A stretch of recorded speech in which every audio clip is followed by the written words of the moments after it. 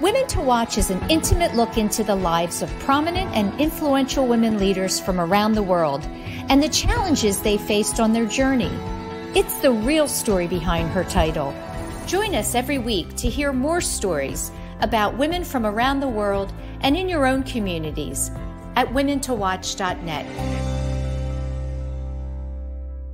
Do you stream on a Roku, Fire Stick, Google TV, or Apple TV? Now you can watch 6ABC 24/7 with the 6ABC Philadelphia streaming app.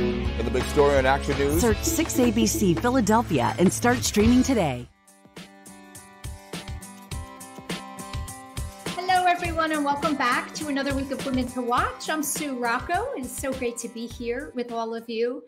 Joining me in just a moment, my guest for this week will be Christina Wallace. Christina is a senior lecturer at Harvard Business School, and she is also an angel investor and an author of her most recent book, The Portfolio Life, which was just released in April. So we'll be talking about all of those different things that Christina is involved with. As always, stay with us during the breaks where you'll hear from our exclusive watch team of on-air contributors bringing you news and information from their organizations and their industries. And for all information on the show, you can visit womentowatch.net. That's women, the number 2, watch.net, N-E-T. So now I'm very excited and honored to welcome to the show, Christina Wallace. Hi, I'm so happy to be here. Hi, Christina. Thank you so much for taking some time out of your busy day to share your story with us. I'm excited. Of course, I want to start with your beginning, and I wonder if you could just tell our audience where you grew up and a little bit about the community there. Sure. So I grew up in Lansing, Michigan. It is the capital of Michigan, even if most people think it's Detroit. It's not. It's Lansing. and Lansing is known for kind of two things. It was one of the biggest manufacturing centers for General Motors for a very long time. And it's right next to East Lansing, which is Michigan State University. And that is a lot of what informed my family's, existence. My grandfather built cars for General Motors for 40 some years. And my mom was a secretary at the university. And I was raised by my mom and my maternal grandparents. Plus an older sister. We made for a nice little fivesome. And it was a pretty modest childhood. We never ran out of money, but we never really had a surplus. And so there was a very much a mentality of, you do absolutely everything you can with the resources you've been given, and you don't squander opportunities. And you work really hard because a scholarship to college is kind of your only way out. Yeah. And I think those things really informed the work ethic and the discipline that I developed in childhood, along with, in some ways I was, I think, very lucky because the expectations around who I might become were so low that there weren't specific, expectations put on me. No one was saying you got to be a doctor, a lawyer, an engineer. And so the sky was the limit because no limit was ever placed there. Yeah. I know that your grandmother had a huge impact on you. And I wonder if you can talk about her a little bit and what exactly was it that influenced who you are today? Yeah. So my grandmother was such an interesting character. Her name was Arlene. She grew up as one of 11 children on a farm, very poor. And her father died at a young age, ended up with an abusive stepfather. And so was one of the oldest children and really had to be responsible for raising her siblings. When she met my grandfather, ended up getting married and starting her own family, she then became the person who people would go and spend a few years with or a stint with when they needed to get back on their feet. And so when my mom and father's marriage fell apart, she moved back home. And that's where we stayed. And I literally was born, in my grandmother's house. And so she became very much like my mother, to be honest. It was my grandmother that I called home from college when I needed to talk to someone. And what was so interesting about that relationship, she barely graduated high school. She certainly never went to college. and she didn't have a ton of access to anything when she was growing up. And so she cared deeply about trying to find access, even if we couldn't pay for it. How else might we get, afford of it? For me and my sister to have music lessons, to get a great education, to really, to get out, to do so much more. And she was very strict. She was this 5'3" redheaded spark of a matriarch. But she cared deeply about me and my sister and helping us become the absolute best we could be. Not only that, I would imagine, she went through some very, very difficult times, right? Yeah. And I wonder if she instilled some sense in you of resilience, right? I mean, anything that probably came your way that you thought was a big problem and a challenge, she may have, brought some perspective. Disabused me of that notion.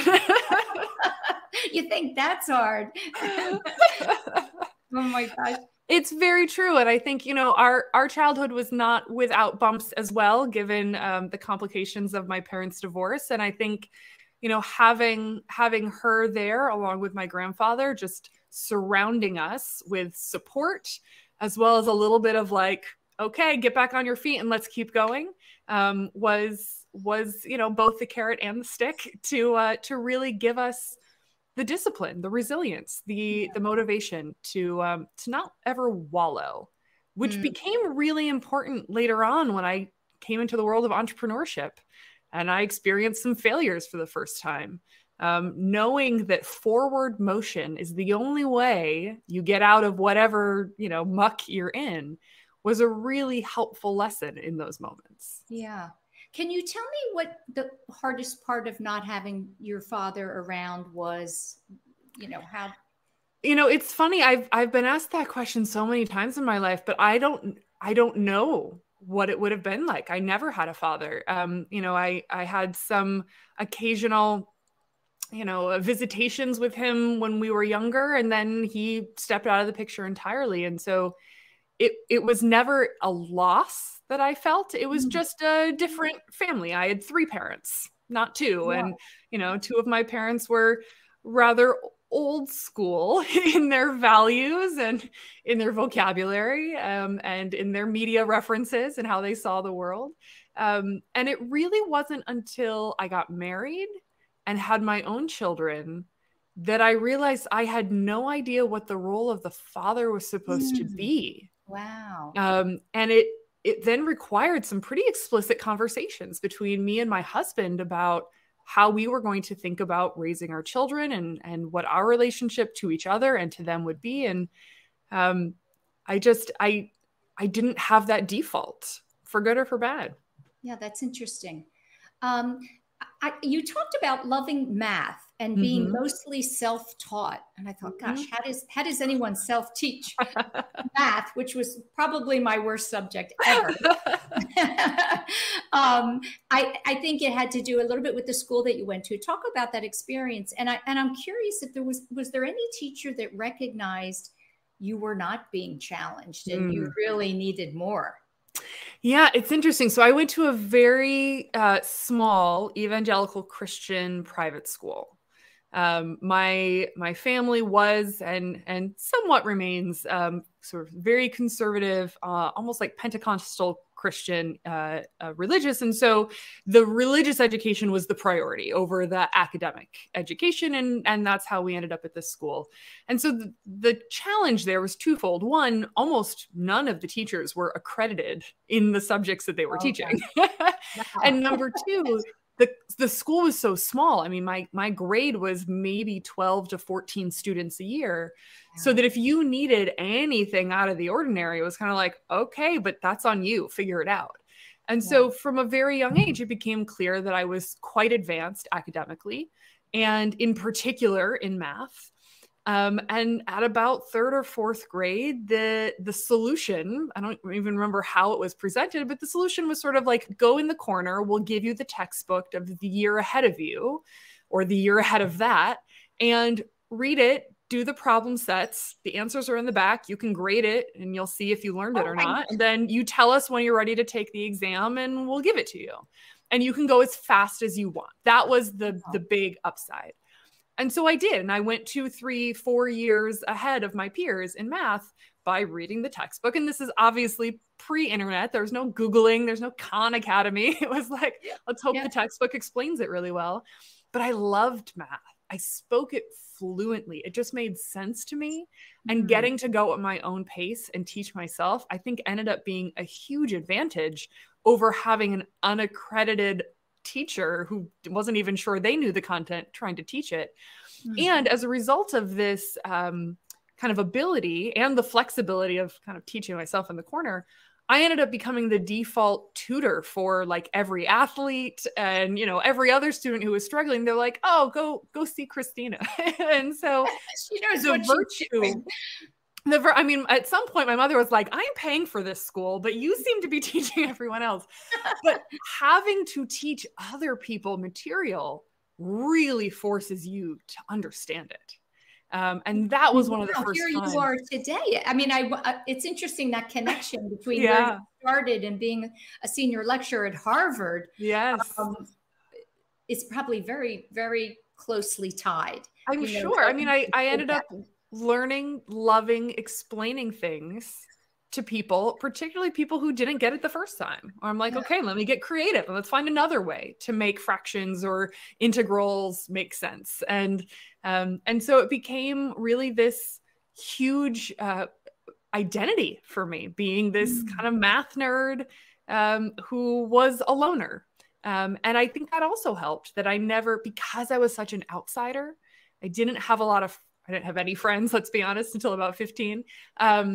And I was so deeply ensconced in classical music training, piano, cello, and voice, and then math. I was just like, everyone just accepted, like, she's that weirdo, she's the loner, like, let her do her thing. And as a result, like, peer pressure, following the path that everyone else was taking, none of that ever wasn't a factor for me. It was always, I'm going to be different, so let's just be different. Yeah, that's amazing in itself, because I think for young girls in particular, their peers have such an effect on them. And the fact that you had the ability to really be alone, you know, forging your own path and not let that bother you. I wonder if the fact it definitely bothered me. Oh, it did bother you. Oh, but the solution wasn't any, right? Like, to make friends with the kids I was going to school with and to go at their pace didn't seem like a better option. Yeah. You know, I was definitely lonely. But it is what it is, you know, it worked. Yeah, it worked. And did you gain confidence in the fact that people were coming to you, both adults and your peers as well, for help, for guidance? I think if someone looks to you for advice, that would boost confidence. Oh, for sure. And certainly academically, I had a ton of confidence. And knowing that, you know, as a 7th grader, they were sending the 11th grade, you know, basketball team to me to keep them on the team so they could, you know, pass their exams. And I had always really connected with the teachers, not so much my peers, but the teachers and the older students I could have that connection with. But I did miss the socialization, the friendships, the having to navigate interpersonal conflict. Like, that wasn't something I even experienced until I went to boarding school. My last 2 years of high school, I ended up going to Interlochen Arts Academy, which is a boarding school for the performing arts in Northern Michigan. And what was so interesting there, I went there as a piano major. I was studying classical piano very, very seriously, practicing like 6 hours a day. But I knew even when I left for boarding school that I didn't want to be a professional musician. Many students who go to Interlochen do, and that's the path they end up on. And I was using it much more as a way to get out. I wanted something bigger. Yeah. And when I got to Interlochen, they had one team in the whole school, and it was the math team. and so I joined the math team, and I had a teacher there, Mrs. Kamishki, who was literally my first math teacher ever in 11th grade. Wow. And she saw what I had to offer, and she ran with it. And we did, I took AP calculus with her as a junior, and then I did an independent study with her as a senior, and just had this incredible experience where finally I had someone that I could talk to about these things and who could challenge me beyond the textbooks. And she is the reason I was a math major in college. So when you're immersed in that, what are you thinking? What do you do with a math degree? What do you do? I mean, I know you're a serial entrepreneur, and you know, you're just incredibly successful now in your career, but your initial focus was music. So how did you make that transition between a degree in math and really getting more involved in business? And we'll talk about Quincy Apparel. Yeah, we had some zigs and zags in there. So I decided not to go to conservatory. I wanted to go to college instead. And I knew a math major would be part of my education. But when I got to college, I went to Emory University in Atlanta. And when I showed up, you know, I knew from day one, I'm going to be a math major, but I was like, but that's not all I'm going to study. Like, what else is there? And so I kind of dabbled a little bit in their music department. And to be honest, it was a bit of a letdown after Interlochen's experience. And so I was like, well, I'm not going to be a music major. I can do a minor. I'll play in the orchestra and sing in the choir and sort of do all of that, but I won't be serious about it. And instead, as my artistic kind of endeavors, I fell into the theater community and decided to double major in math and theater. And then was able to do minors in music, physics, and political science because I was paying a flat tuition no matter how many credits I took. And so really it was like burnout was the limit. And as long as I could keep going, I could do what I wanted. And I will be a little bit naive about this, but I didn't think about jobs until maybe 2 months before I graduated. Like the what happens after college was just never on my radar. Wow. I spent my summers as a carpenter at Georgia Shakespeare Festival and doing research in physics labs. I was doing interesting things and I was making money doing it. I also worked as an assistant director at a big church in Atlanta. I was their assistant director of music. And so I had things going, but there was never a like, something happens after graduation until the moment that I was like, oh crap, something happens after graduation. And so there was this moment of like, do I pick the arts or do I pick math? And I chose the arts right out of school. I did a 1-year kind of fellowship at Emory in their arts department. And that bought me some space to really think about it. And I applied to PhD programs in math. And as I started visiting them, I was like, this is not a fit for me. Like they want me to focus on one very tiny problem in mathematics that like a dozen people in the world care about. And I'm going to have to focus on that for like 7 years. Wow. I was like, this is not a fit. So I was like, okay, I'm not doing math. We're going to double down on the arts. And after my year-long fellowship, I moved to New York to work at the Metropolitan Opera. Wow. And I got this job on the management side of the house. So I showed up and was kind of like, I'll do anything. I'm broke. And they brought me into the rehearsal department, which the opera is so big at the Met. There's only a few opera companies in the world that are big enough to need an entire department for this. But I ended up in this kind of the nucleus of the artistic department where I was overseeing and helping move all the pieces together to make all the different rehearsals and performances fit in a repertory model. So we would have at any given time 6, 7, 8 operas in repertory, trading off every night, rehearsing one thing during the day, performing a different thing that evening. The cast would often overlap across these things. And then, you know, throughout this, you've got 18 different unions at the Met. The stagehands are different from the orchestra, which is different from the ballet, which is different from the singers. I was producing. Okay. That's exactly it. It's operations and producing. I just didn't have the language for it yet. But I realized in doing this work that I loved it. I loved having this high level view of all of the moving pieces. I loved the math and the operations and the strategy of it.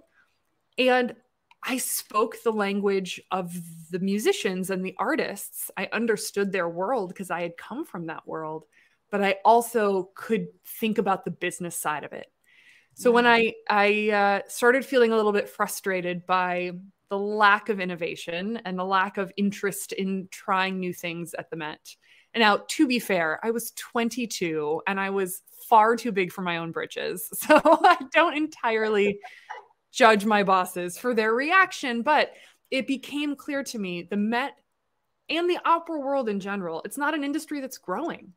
And so growth for me as an individual was not going to happen until someone above me died or retired.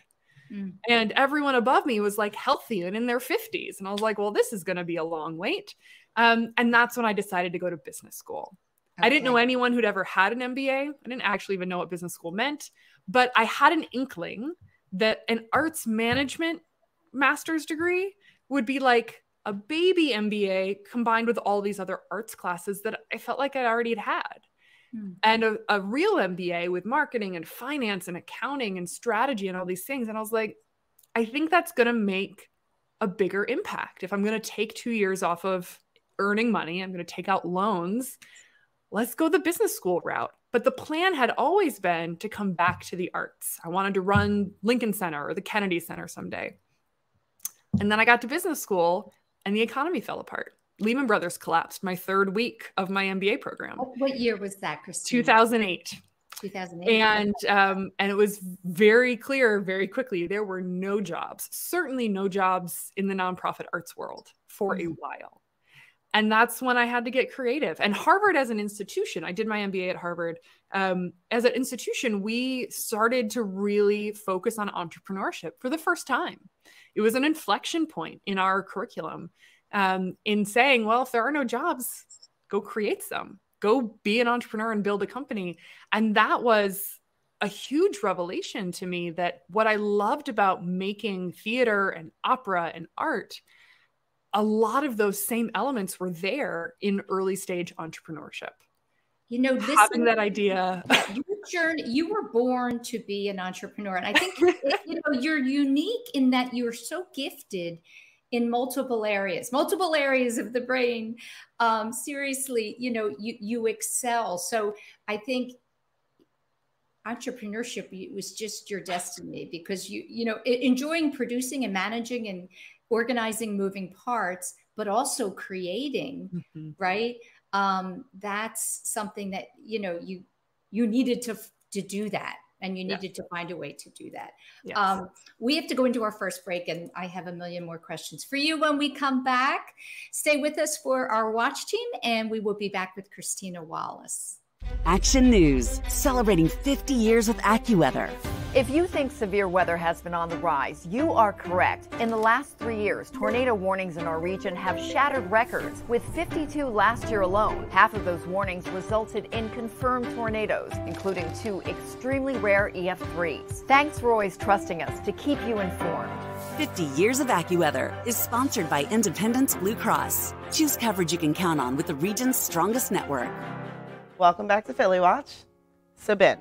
Yes. Is it safe to say that history is Philadelphia's bread and butter? I mean, I'm a food girl, but there is no denying that people travel from all over the world to experience our history. Is it safe to say that there's no better place to celebrate the nation's birthday than Philadelphia? Oh, that's like hands down, no doubt. I know this, and I know that you know this. I think they know it too. Absolutely. Philly is the place to be every single day, but especially for July 4th. Trust me when I say there's no city that throws a party like Philly throws a party. And you know how I spend my birthday month celebrating all month long? Oh, I know how you celebrate your birthday, yes. Well, it's definitely the Philly girl in me because Philly celebrates July 4th for almost 3 weeks. Oh my gosh, and if we're bringing that same energy we did for your birthday to July 4th, it's gonna be an epic celebration. Oh, without a doubt.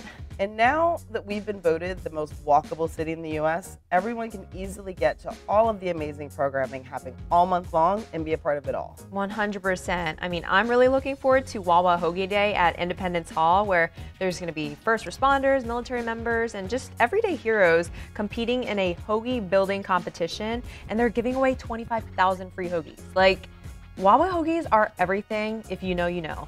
I'm most excited for the free museum days at more than 30 of the city's top attractions. I'm definitely going to check out the African American Museum. I love the National Constitution Center, and Eastern State Penitentiary gets me every time. And there's so many new exhibitions at all of the museums. And there is no 4th of July celebration without fireworks. And we have several nights of it on the waterfront, at the Phillies game, and of course on the Parkway after the Wawa Welcome America July 4th concert, which this year is headlined by Demi Lovato and Ludacris. Philly is about to be insane, and the only way to experience it is to be here. Yes, Luda, the 90s baby in me is screaming. And I'm screaming right next to you, so. I mean, you better be. Check out visitphilly.com for everything July 4th and to book your stay. We'll see you here. At Action News, we cherish every moment, and it's our profound responsibility to bring you closer to your world. Never miss a moment. Trust the people at Action News.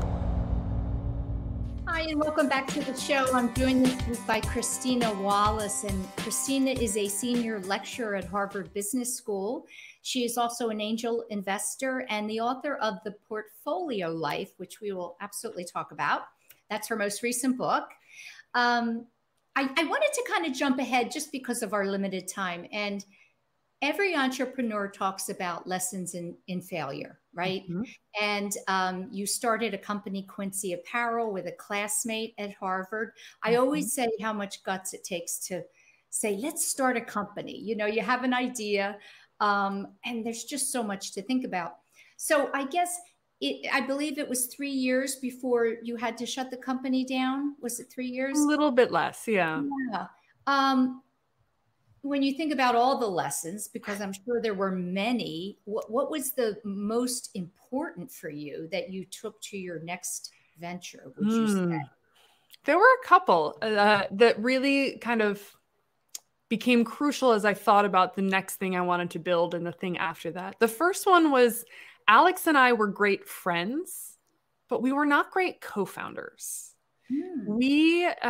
We overlapped far too much in our skill sets and in our networks to bring different things to the table, right? There were too many times where both of us could raise our hand and say, I'll take that.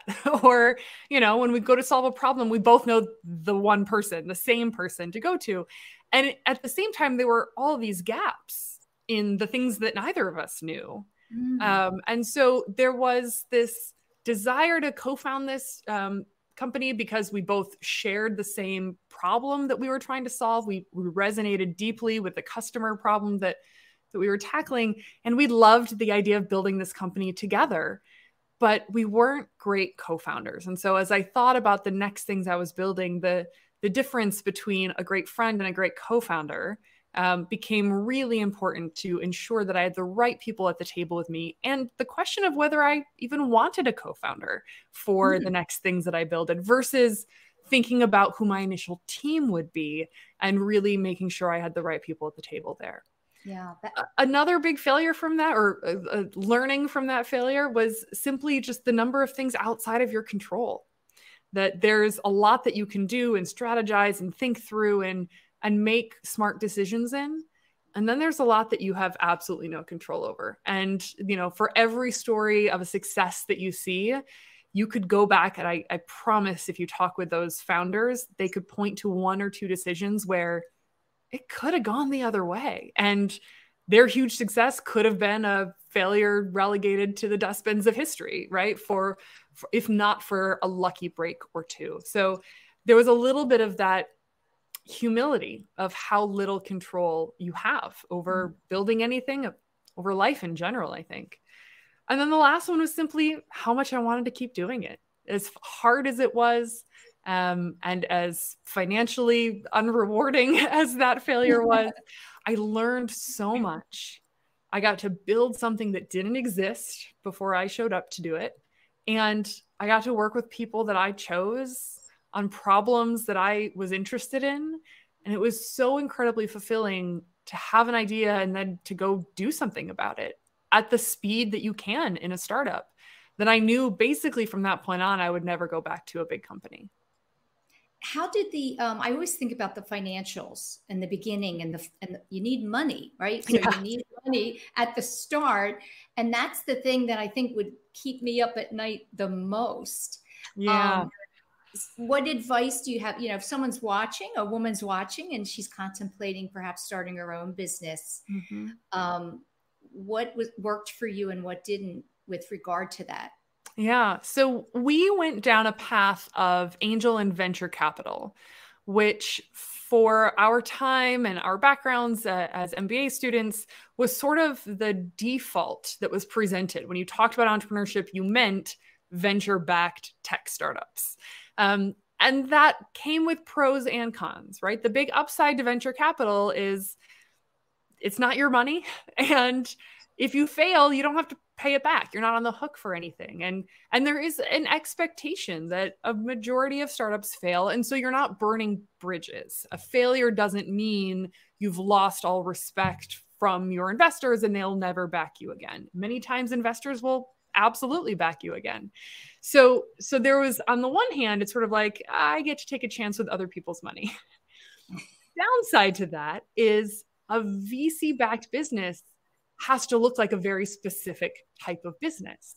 It has to have a technology play for the most part. It has to have, we call a 10x outcome, a giant growth curve that can return 10 times the investment to the venture capitalists. And if you only have a moderate growing business, a cash flow generating business, but not one that's going to be huge, that's not really venture backable. And so if you take VC money, it leads you down a very specific path of the type of business you're going to be expected to build and the growth rate you're going to be expected to go at. And I've seen many folks who've taken VC money for businesses they shouldn't have, and that forced them into a path that ultimately became a failure when it could have been a very successful business in a different financing path. So the other options are ones that might put a little more of your skin in the game. Taking out a loan, maybe one that you have to secure, you have to collateralize off of your own assets, or building something that is revenue generating, hopefully from day one, and that can be a customer revenue funded business. So there are lots of different ways to finance depending on what you're building and what you aspire to. In my case, we kind of shot for the moon and failed trying. What is the percentage of most entrepreneurs' first ventures? The stats are kind of all over the place depending on how you define it. But I think the number that gets thrown around is somewhere between 70 to 85% of ventures fail. Yeah. And failure is also, you're like, well, how do you define failure? Roughly, that means does not return investor capital. Okay. In a 10-year time frame. You can also look at statistics from the U.S. Department of Labor that shows that of all small businesses, not just venture-backed, all small businesses or all businesses, like 70% are no longer in business by year 10. So it's a pretty high rate of failure. But what's great, I think, at least about the way that we set up the business sector in the U.S. is, as long as you don't lie or cheat or defraud someone, you're almost always given a second chance. Like, a failed business is not a moral failing, and that people in this sector really respect the chutzpah required to go out and try. Yeah. You're taking a risk, right? Yeah. And so anyone who takes a risk, that's a good character trait, you know?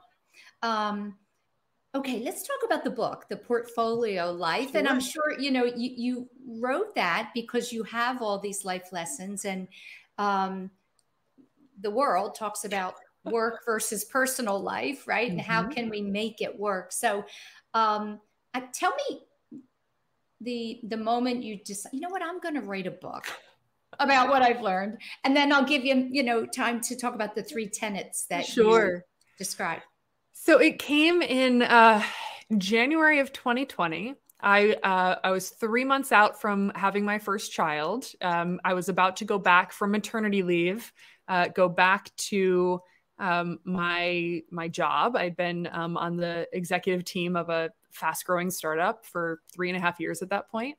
And I realized I didn't want to. I didn't want to go back to that job. And in particular, I didn't want to go back to the pace that I'd been living for the last decade as an entrepreneur, because the type of mother I wanted to be, certainly at the earliest stages, and the type of entrepreneur I knew I was, didn't seem like they could work together. And so I knew I needed a new chapter for this season of life, a new way of putting together my professional pursuits, funding my life, all those things. I needed something different.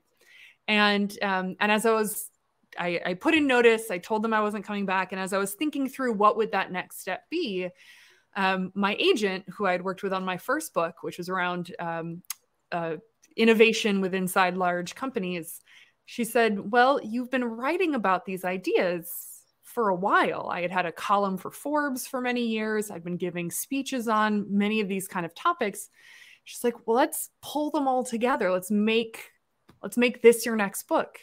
And I realized it was a solution to my problem of what do I do as I'm thinking through what the next big move is professionally, but also how can I pull together this research and this line of thinking that I've been working on for quite a while in a way that it could then survive. And that's where we decided to sit down and write the next book. In 2020, which we all know was the world turned upside down. Indeed. So I ended up having a little bit more time than I thought to sit still. And, ended up joining the faculty here at Harvard in July of that year. But from January to July, was able to work on the proposal and get this book in place. So it was absolutely perfect timing for writing a book. Yeah. Do you want to talk about the 3 tenets and, Sure. So I joke that I wrote this book to explain my life to my mother, but it's also not a joke because everything that I'm writing is like, oh, I'm also helping myself make sense of this. The way I describe the 3 tenets of the portfolio life is that number 1, you are more than any one thing, any one job or opportunity. You have sort of a multi-dimensional identity if you see it and own it and identify it. So that's the beginning. You're more than just your job. Number 2, diversification is your friend. It's how we mitigate uncertainty and navigate change, because change is the new normal. And then number 3, when, not if, when you hit a different season of your life, when your priorities change, when your needs change, you can and should rebalance your portfolio in the same way that you rebalance your financial portfolio for different levels of risk and reward, different asset allocations. It's the same thing in your life. And I really do use the term portfolio life and not just portfolio career, because your work, your career is in the context of your life. And many times as you are rebalancing, you're thinking not just what do I care about next professionally, but how does that fit in with some of the other things that I have going on, whether it's caregiving or something I want to learn about or some health things that I might be going through that have changed what I'm capable of. Whatever that is, it's all in the context of your life. It's so true about change. Just it's going to happen. It does happen. It will happen. It's happening as we're sitting here having a conversation.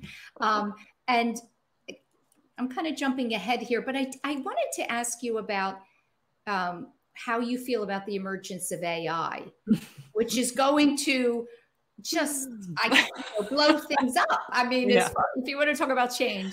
Yeah, I mean, it's so funny. I locked in the text to this book in November of 2022 of last year before anyone had heard the phrase Chat GPT. And then like 3 weeks later, I was like, oh, I'm already out of date. Like, well, and you could have used it. Maybe you could have used it to write. Of course, I know. I'm like the last book actually written by hand. No, so so what I think AI is generative AI in particular, right? AI is so much bigger than just what we're seeing right now with chatbots and ChatGPT, but generative AI is so interesting because I think it is going to take over the long tail of kind of dull, remote, repeatable tasks, right? Even down to like the first draft of something. And it's going to free up people to take on the higher level, more creative, more strategic roles where you have to connect the dots and you have to think in ways that the computer can't do it yet or doesn't know to do yet. And so I think it's going to, I'm hopeful, this is my optimistic side, it's going to allow us to have so much more creativity and fulfillment and interestingness in the long kind of pool of white collar jobs that haven't necessarily been hit by some of these technological disruptions. Yeah. The pessimistic side of me says, yeah, it's going to do that by like putting a whole bunch of people out of work. and, you know, like we're going to see this realignment of many, many white collar industries in ways that I think net will create jobs, but in the process is going to be incredibly disruptive. Yeah, that transition will be very, very difficult. It is. It's going to be difficult. And so I think for us who are in these worlds, kind of, that's great at an industry level, but like, what about me? I think this is where the portfolio life really matters. Having different identities professionally, different networks of people you can tap into, different skills that you are perfectly willing to bring to bear. We might have to get creative for a few years during this moment of transition as we figure out how we want to make a life. Yeah. And I think crucially, as industries rebalance a little bit of how much they compensate for certain roles. I think particularly around the role of computer programmers, which for a very long time has been a very high paid, you know, 6-figure plus, rather elite job for many folks. I think the average computer programmer salary might be depressed after all is said and done because, you know, generative AI can do a lot when it comes to writing code. Yeah, you're so right. I mean, it's just going to impact every area of our life. And I think I think I agree with you. I read a lot about what is happening, particularly in science and medicine, you know, with the AI that is going to be so advantageous. I do worry about bad actors, people who might use it for the wrong reasons. And that is always a worry. Which I want to ask you as a mom, you know, you mentioned you're a mom. Yes. What keeps you up at night when you look at your children and you think about their lives and how different they're going to be from when you grew up, when I grew up? What is your greatest worry? I'll tell you what keeps me up right now is my 1-year-old who's teething and does not sleep through the night. Don't worry about that. But in terms of worries, I mean, I think one of the biggest things, you know, I have a 3-year-old daughter and a 1-year-old son. And I had the great pleasure of growing up and going through adolescence without social media, without camera phones. I didn't have Facebook until I was a senior in college. And even then, the first photo I ever uploaded was my graduation photo. So I got to make all of these mistakes in a world where they weren't documented, and there's no paper trail. They don't show up on a Google search. They don't make their way through the middle school before I even know that it exists. And I am incredibly terrified about how I'm going to help navigate both of my children through that stage, but particularly my daughter. You know, we've seen the research of how much of an impact social media has on girls' self-esteem, on depression, on eating disorders, on suicide rates. And I am straight up terrified. I'm like secretly, not so secretly hoping all social media companies fail and implode before she turns like 10. Because I don't just people, you know, I think sometimes things become so big and major and then there's a loss of interest. It could be, I hope. You know, here's hoping. Yeah. It's, there's just no privacy, zero privacy. Right.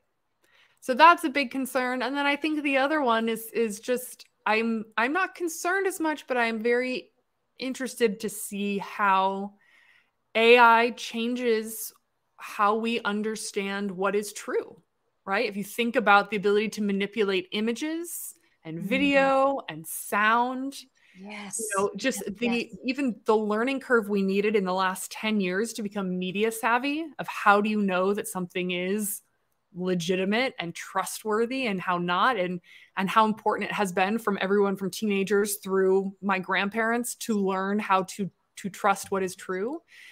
I worry about what that looks like if you grow up in that world where you can't even trust that, you know, the photo of your mom is a real one, right? So it's a little bit like we're kind of entering a very strange chapter that is it's like exponentially different from the last chapter, not just, you know, a little bit different. Yeah.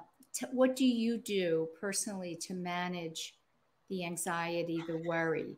What is your, well, I mean, probably music, I know you're athletic. You have a lot of wonderful outlets. I do. I work out 4 times a week. I schedule it in. It's like I go to the same class. I work with the same trainer at the same time every single week. And I have to do that partially because it's the only way that like my husband and I can juggle gym schedules. So you have to do it while we have childcare, you know? So I do work out like Pilates and yoga and things that also give a little bit of the mental break in addition to kind of the physical activity. I also, I have legit like diagnosed anxiety. I take medication. It's incredibly helpful to manage some of that because I tried on my own for many, many, many years. And finally I was like, you know what, if I were sick, I wouldn't be afraid of taking meds. Why am I afraid of thinking about that for my mental health? So I did, and it's incredibly helpful. The fact that we're very open now today about understanding that the mind, you know, can be sick as well as your arm, your leg, and organ. And I think that's very beneficial for children to be able to talk about that openly. Yes. We just have a couple minutes left. So I'm going to ask you, is there someone in the world that you would love to have an opportunity to work with?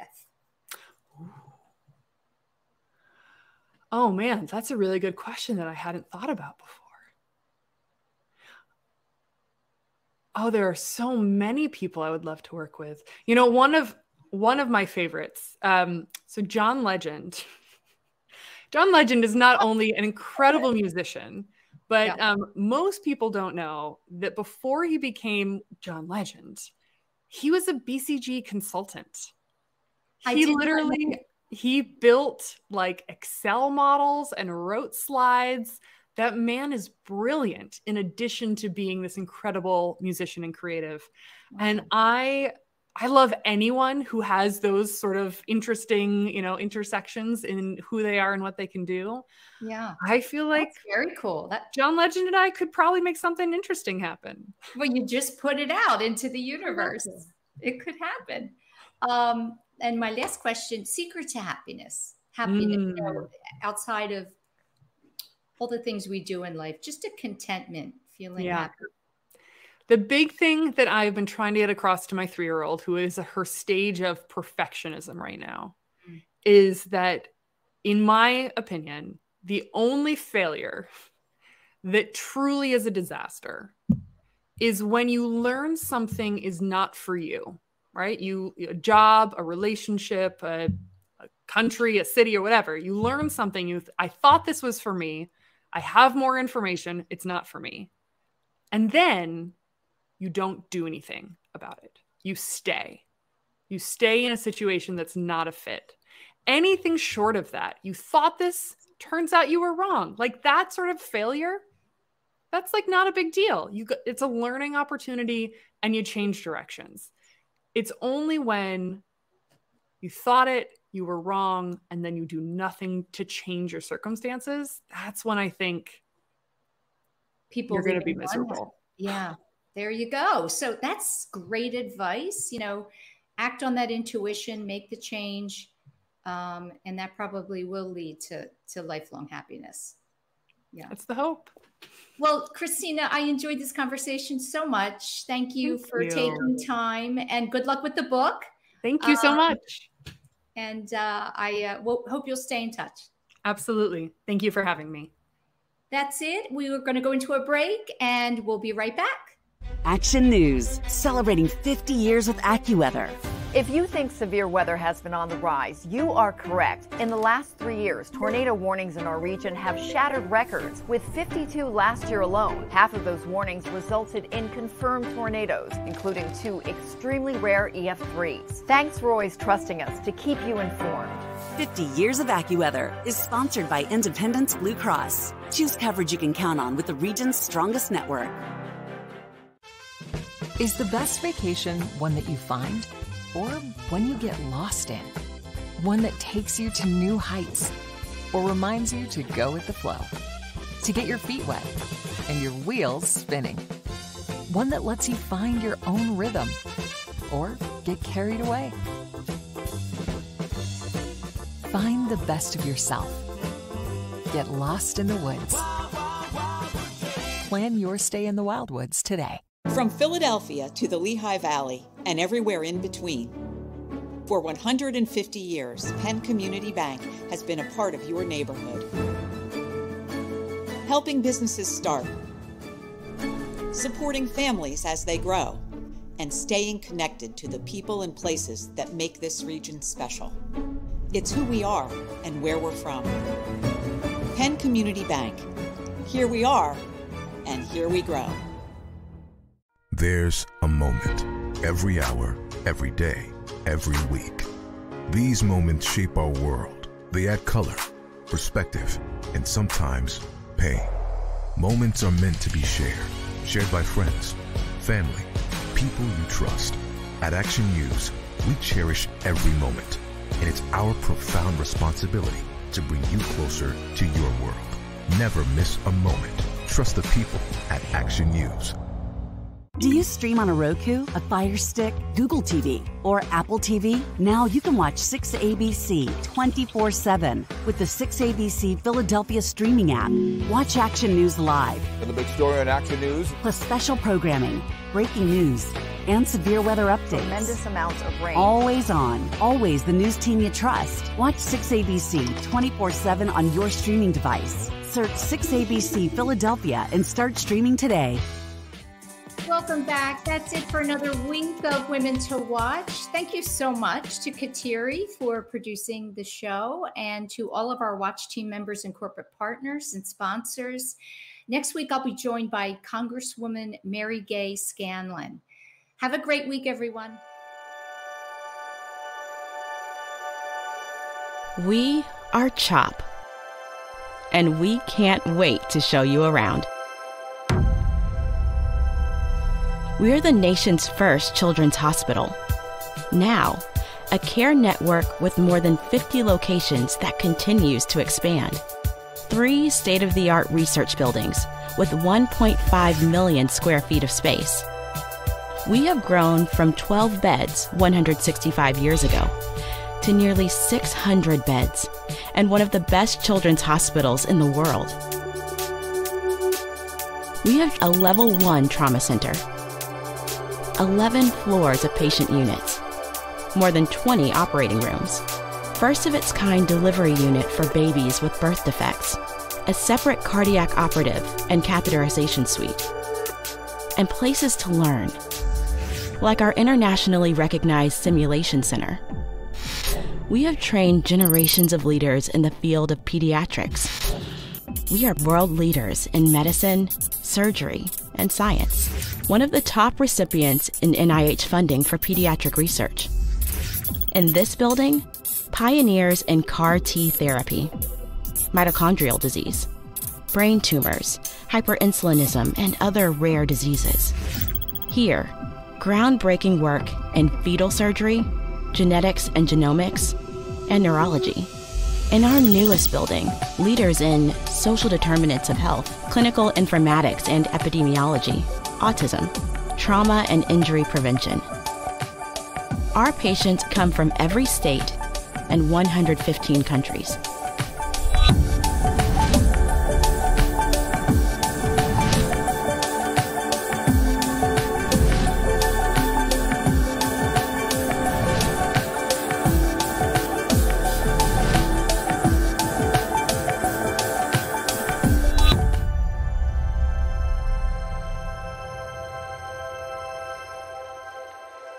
Meeting these challenges requires the best and the brightest. We are passionate about pediatrics. We are motivated to make a difference in the world and in our community. We are a team. We are CHOP.